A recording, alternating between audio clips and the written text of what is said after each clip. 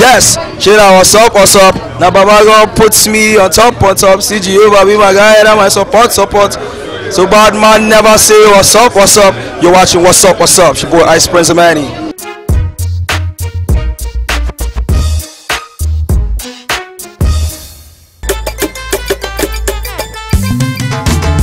K1 is a father first and foremost, brother, a friend. I can say that he's one of the best we have in the world, not even in Africa, because he's a multi-talented musician, and I'm so proud of him. I'm supposed to be on set tonight, but I excused myself off set to be here. I respect him so much, and I'm expecting unusual, like he said, tonight. Surprises, innovation, different stuffs.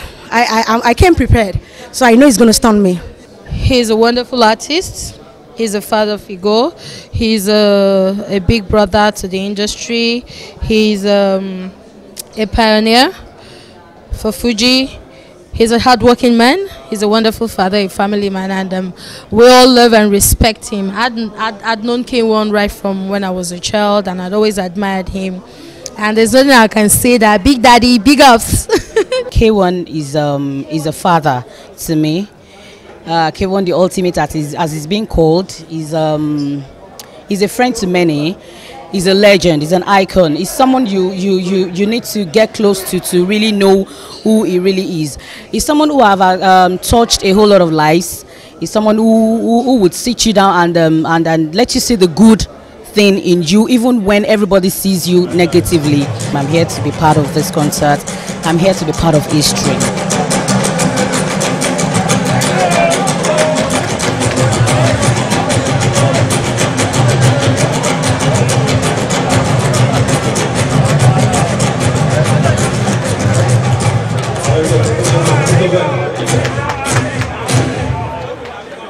Your Excellencies, distinguished ladies and gentlemen, from the first time that I came to know of the act of K1,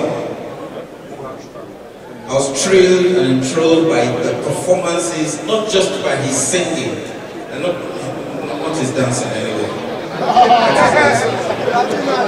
One can use one pair of shoes for like 10 years, nothing will happen to it because nothing happens to the heels. One spot.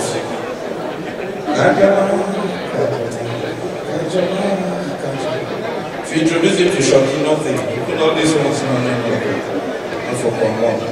Ladies and gentlemen, we're here today to celebrate a man of history, a man of melody, a man who gave a new face to Fuji music and became the king. Please, he's backstage, he's listening. Let's give him a round of applause.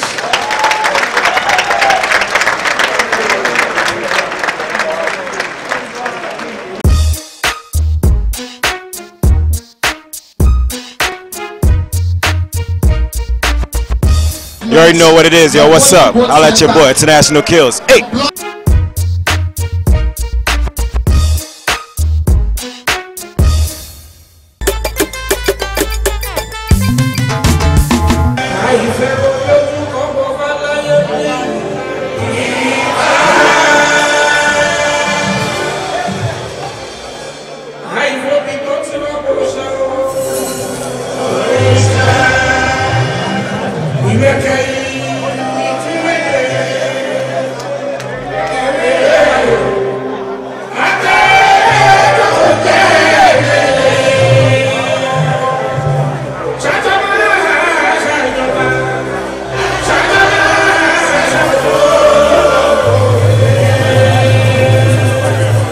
Is a legend. He's been there for a very long time.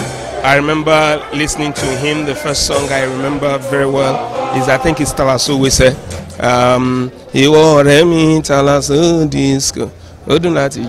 That's been a long time. I think that was sometime like 82 or thereabout, or 81. I'm not really sure again. But hey, and he's been there since then till now. So that's why I'm here. It's something unusual. Let's see how unusual it is.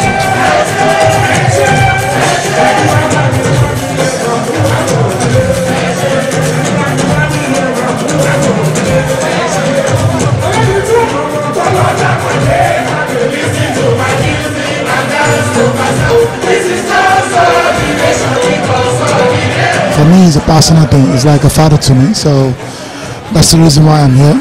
It goes beyond that he's a musician, he's a legend, and I love his music. So maybe it's like a father call upon his son to come here and support me, and that's the reason why I'm here.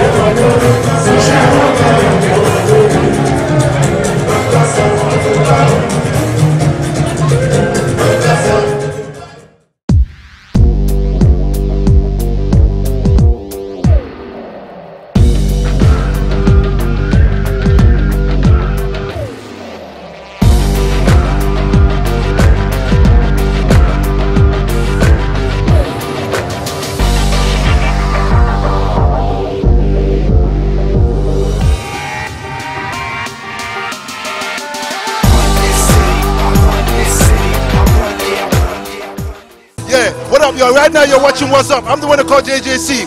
And you know what? If you don't know What's Up, you don't know Kilon Chalet. Kilon Chalet, Lego.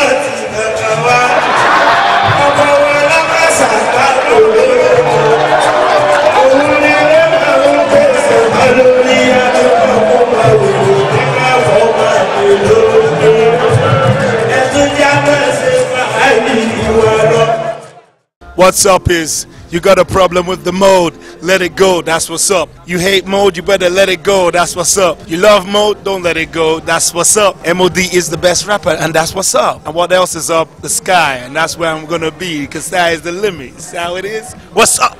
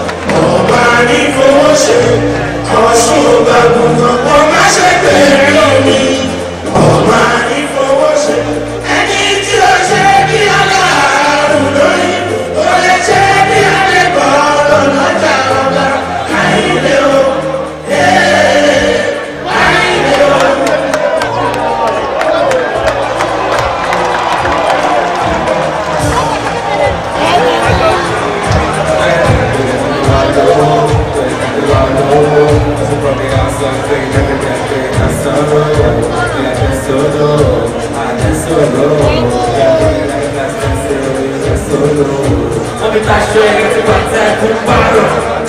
Ele tá cheio de bater com barro. O mundo do tempo, o mundo do tempo. Ainda eu tempo, eu me lembro da manhã do tempo. Mama de todo tempo, hora de toda a ficar em tempo. Alma da noite, a sua dor passa, mãe por a sua. Mãe que cura de a sua, por vocês, mãe levante a sua. Eu tô com uma lata, que eu tô passando, me manda nem bate. Bate, me bate, botou, me bate, eu bate. Oh, wonderful, viru que ele ama, nem for você. Oh, wonderful, viru que ele ama, nem for você. O meu é duro, o mulher fofa. Oh, nem for você. O mabuto, o mulher de azul. Oh, nem for você. O chuva, é mais bem em mim.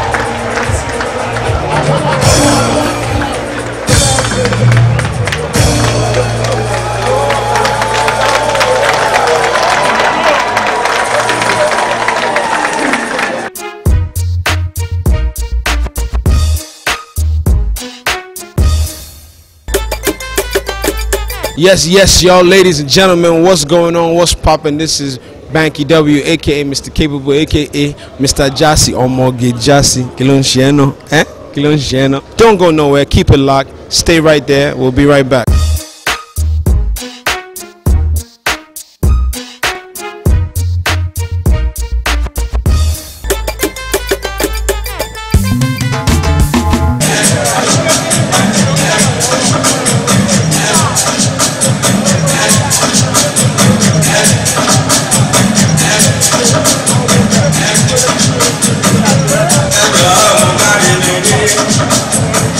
Somebody in the bathroom.